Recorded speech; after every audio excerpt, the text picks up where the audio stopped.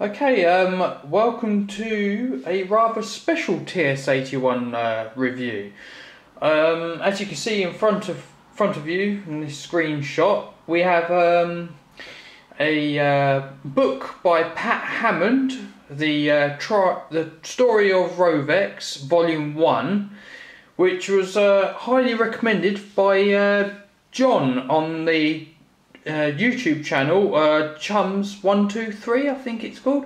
Massive shout out to you there, John, and thank you very much for recommending this book. It's been a lot of help, and it's opened my eyes to good ideas and things that I didn't know about, and he's made me put this video together. The story goes, my granddad originally purchased some locos back in the 50s from the trying range, and then those locos are then passed down to my father and my uncle when they were young, and they both had a loco each. And now, well, actually, to tell the story truthfully, then they got passed on to my other uncle, my dad's younger brother, and then they got passed to me. So I now own those locos, and my dad is highly impressed with the fact that I've actually got the one of the locos in question working properly, as I will explain in due course. But first of all, let's open up the book. I've marked out the page, so we open up on this page. Okay. I'll probably move the book. I've zoomed the camera in so you can see one of the locos in question, which is one of the first, I assume by reading, R59, a 262 standard tank locomotive, and it says here number 1, 1956 and a 1959 version. So I take it that's 56 and that's 59. I take it that's 1961, and I take that's 1964. That's the way I see it anyway. But the loco that I have is this one, the 1956 version, which can only run on Super 4 track or Series 3. The flanges on this locomotive are quite thick, you see. So on modern day track, it can run on it, but you'll be hearing it hitting the chairs. So I'll probably have to do a separate running video for this one, and I'll set it up on, well, Series 3 track, which is the track that came with the locomotive that my dad had. Also, if I move the camera down, okay, and you can see a bigger view of it, and like a black and white still shot of the locomotive in question. It's a rather nice locomotive, if I would say so. Anyway, let's move on to the next one. So this is the first one. This was owned by my uncle. This is his one, and then my dad's one, because they all were originally my grandfather's, but then they passed them to his two sons. So okay, and this is the second loco. This was my dad's, or originally, like I said again, originally my granddad's, with both of them. But this is the one that my dad had, which was the Britannia. And this is a rather special locomotive because it does something rather special, which you will find out in due course. What I can say is, yep, I fully serviced her and she runs like a dream. Both of them run really well, so I'm highly impressed with it. So you will see this locomotive running after a review. So let's get to the review, and I'll see you shortly.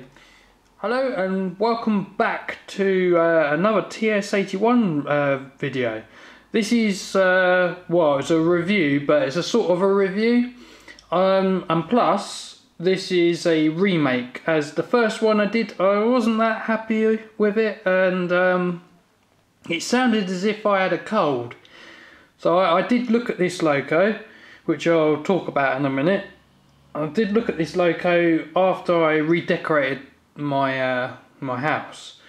So I think I was just feeling a little bit run down, and it sounded as if I had a cold, but it wasn't really a cold. It was weird, but I just really wasn't happy with the video. But there we go, there's me rabbing it on as usual. This loco is, well, it used to be originally my granddad's, and then it got passed to my dad, and then it got passed to my uncle, and then it got passed to me. So this locomotive's been in my family for a while, so it means a lot to me. This loco is a very valuable loco to myself. And you ignore what's on the box, it's just me writing when I serviced, and I did some work on it, because I replaced something on it, but I'll tell you about that in a bit. Let's get the box open. I've just put this in like a storage box, and inside we get the more usual box that the locomotive comes in. I'll take it off shot. This, well, is not really the original box to this locomotive, because I've used this from another one, but I couldn't get the words out today. This one is R259, and it should say S on the end, because this is a locomotive with smoke. Okay, that's why this isn't the original box, but the original one would have an S on the end, because this model has a smoke unit fitted, which is really nice. You'll see more of that on the running video. That's exactly what I fitted when I last serviced it, because the original smoke unit in it was broken and it no longer worked, so I replaced it. So anyway, it's going a bit retro today, aren't we? So look, for people old enough to remember trying railways, this is round about, I think this model's 1962, something like that. I do have the information somewhere when this one was made. This is the earlier one anyway, because this model's suited for Super 4 track, which has a thicker rail. Anyway, there's me chatting again. Let's take the box lid off and we'll open up and we'll get straight to it. Right, this is how it's the best way for me to, I think I'd turn her on the side. There we go. I've wrapped it in the tissue paper for extra protection. As like I said, this loco does mean quite a lot to me.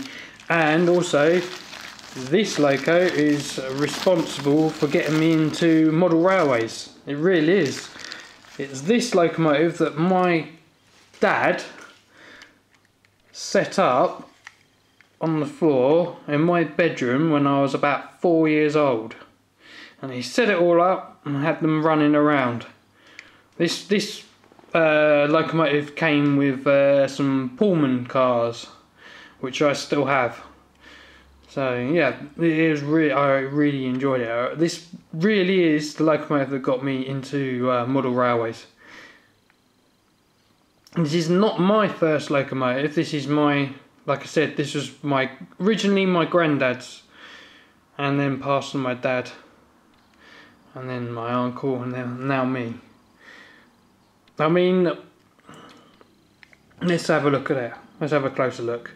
I mean, ignore the guy in there. He's a trackside worker, and I think I was about 16, I decided to wedge him in the window, and he's been there ever since.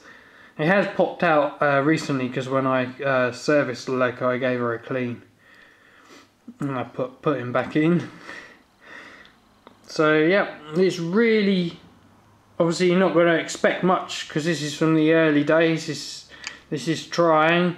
The valve gear is just, well, how can I put it? It's a representation of a valve gear. This is not the correct valve gear, but it did the job. For the day, it did the job. Now, you're not going to expect any sprung buffers or anything fancy like that. But what you do expect on this is inside that funnel is a smoke unit, which you will see when I put her on the tracks running. because like I said, I already have previously reviewed this loco and I wasn't happy with the review, so I'm redoing it. And there's plastic wheels on the bogies, I'm afraid. They've got quite thick flanges on them because they're, like I said, they're designed for the Super 4 track. But the flanges on the driving wheels are not that thick, so swing some roundabouts here. But they're plastic and they're metal. And obviously, wheel arrangement, she's a 4, 6 main driving wheels and 2 at the rear. So she's a Pacific locomotive, which is quite nice. And obviously her name is Britannia. I didn't even mention that on the box. Apologies for that. She is quite nice. They're metal buffers, but not sprung. Plastic smoke deflectors, and that is a nameplate added, but I don't know if it's. I think it's tin. I think that the nameplate is made out of tin. I'm sure of it, and then just etched. The name's just printed on the tin, not etched. I mean, we got brass safety valves. There's a whistle on this side. She's very basic, but like I said, I couldn't not do a review of this loco. Well, a look at. I call it a look at, and she just means so much to me. I mean, albeit being basic, but she does mean a lot to me. I don't think the camera's picking out inside of the cab. I mean, it's just moulded inside, I'm afraid. And there's the loco. We've got the tender as well to look at, so if I place her down. Okay. I'm looking at the tender now, and like I said, it's very basic detail. And also, this isn't the original coal. I put that in there, and I know that a lot of you can spot my errors. I mistakenly put the coal in there, and I mistakenly used poly cement instead of diluted PVA glue, which you can see as a line along the ridge there, which this is the reasons why not to use poly cement on detail parts of your models, because it will just melt it. That's what it's designed to do. Big, huge, large tension lock on the back. Can be removed. You just unscrew it there, but you wouldn't be able to pull anything. And we got the British Railways lake crest on the side, and the representation of the lining going around the tender. We've got some rivet detail there, which is good for the time. We've got a little ladder at the back. Some more little rivet detail. These are all moulded. There will be handrails there, and they're moulded, I'm afraid. And water filler. Yeah, and the thicker wheels. Like I said, these are the plastic wheels and their flanges. I don't know if the camera can make out. They're quite a thick flange. But I want to keep this model original. I don't really want to replace them. Very basic moulded detail. A little scoop for the fireman there. And then the hook where it just hooks on. This is a simple hook. So no electrical transmission or whatsoever in the tender. It's all plastic and it's just a pin and hook, that's it. And jobs are good and off you go. But still, this is a prized possession in my fleet. So anyway, let's put this down. And I think we'll have a closer look. Like I said, in these new style reviews, I've kind of gone with a white screen so I can pick out some of the detail that you can't usually see. So I find this a better way of showing locomotives anyway. I did trial this with the Hornby Club loco, and I'm always welcome your feedback on it and see how it looked for you guys out there watching this video. So yes, I always encourage your feedback on it to see what you think and whether you reckon this is a way forward or not, so I can show you my locos closer up, so without handling them. Some of them are really awkward to handle because there's really delicate fitted details on the modern day style locomotives. But also I didn't mention on the re-recording of this locomotive, Britannia, which is my granddad's, I do own, how many, I think 4 Britannias, 4 locomotives that are named Britannia, and there is a reason for that. This, obviously I didn't have this originally, this was my granddad's, then passed to my dad, and then passed to my uncle, and the story goes that this one got put in for repair, and whilst it was in repair, my uncle left it in there, and it got left in there for a while. Well, my dad and myself went to the model shop, which was originally, if people can remember, some of you might remember, Harrow. It's a shop in Harrow called Puffers. Okay, it's near the train station. A shop called Puffers, and that's where this locomotive went for repair. And during that time, I went to that shop to purchase my Britannia, which you'll see on a later video, which was in, I think it was 95. Yeah, I think it's about 95, around there. And this one was in the shop, and the guy behind the counter recognised my dad's surname, and so he asked about this locomotive, and my dad said, yeah, well, I collect it as well. Otherwise it will probably get moved on and sold on to another person, which my dad wasn't going to let happen. So my dad paid for the repairs done to it, and then we took them away. So I'm lucky to have this locomotive, really am lucky. Anyway, I'm chatting on again. Right, as I didn't point out, if I zoom the camera on, zoom the camera in a little bit, zoom the camera on. There we go, slowly. I'm still getting used to the camcorder, by the way. Oh, there we go. We'll go about there. You can see a nice fine turned brass whistle which is fitted there, and also alongside the boiler you get a handrail, but it's moulded, and it needs repainting really. It originally was white, but like I said, that's moulded, so you know, this is like again early days, but still it still looks good. You can see the smoke deflector a bit more better now as well. I'm going to move the camera around. You see the huge tension lock on there, which, yeah, you can remove the front coupling, but I've just left it there. And the plastic wheels. And there you got the valve gear there, and the pistons.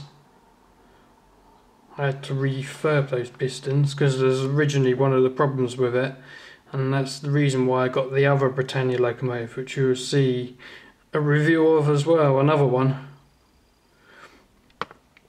And go to the cab. Oh yeah, and also, like again, I've rabbited on again. There is a brand new Britannia which I've got, which will be, we'll finish the series on Britannias, on the Britannia locomotive anyway. But it's it's another one of my prized possessions. If you don't follow me on Twitter, I did mention that this locomotive Britannia is my favourite steam locomotive. So here we have a look. So you will see a review on that one coming up shortly. But again, it's a very basic detail, but still, it's all there. Anyway, you want to have a look at the let's have a look at the smoke box. Okay, we're at the smoke box. I'm afraid the smoke box dart that is moulded, but it looks like it's been worn away. And the only reason why I can think why it's like that is because of the screw there that separates the chassis from the body. It's right in front of that, and I reckon a screwdriver or something is something like this, or well, this is not really a screwdriver, but has marked and worn away the smoke box dart, which I'm afraid that's why it is like it is. But still, like I said, this is prized possession. It's the buffer beam there. Still, again, it looks a little bit worn, but bearing in mind this is quite an old locomotive and it has had an extremely lot of use, not just by myself as well. And I've had this since I was, what, I'd say, think about when I was 14, I'm sure it was about there.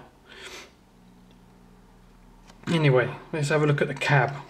Okay, I had to fiddle around there, but I managed to get a view of the cab, and as you can see, it's very basic, but still there is a representation of all the instruments there. It's very basic. You could, if you wanted to, paint them and depict them out, but you can see the little matey there. But also you can see the smoke box, not smoke box, the firebox doors there. You can see them there. That'd be nice if they actually had a little light that glue. There is no glazing in this model. As you can see, there's a representation of the windows, but it's not glazed. Yeah, like I said, I'm still getting used to camera positions, but I think that's shown up the cab very well. Actually, it looks quite neat. You know, I can show you the details, and there you are. You'll be able to see them. So let's have a look at the side of the locomotive. Okay, we're at the smoke box side, so we're looking at the deflectors there, smoke deflectors, which are plastic. They're separate fittings, but they are plastic. And like I said, the Britannia name, that's separately fitted, but I think it's printed on tin. I think it's tin or something like that. And it's printed on there. It's a nice representation anyway. And obviously you can see there's supposed to be like an orange lining, which is faded away again. And I can redo that if I wanted to, but I'm not too sure whether I want to or not. Okay, I'm going to move the camera a bit. I'll move it along. Okay, we're at the side of the locomotive now. You can see there's instruments there that are moulded, and again we got a handrail that goes along. This side looks more whiter, and it's still got the colour to it. But like I said, it's moulded. Oh, the camera's going a bit. There we go. And this part here, that's plastic, I'm afraid. But like I said, it's the early days, so there's an early representation of the valve gear, which does work fine. I really can't wait to get this one running, because you really will like this one. Let's move the camera along.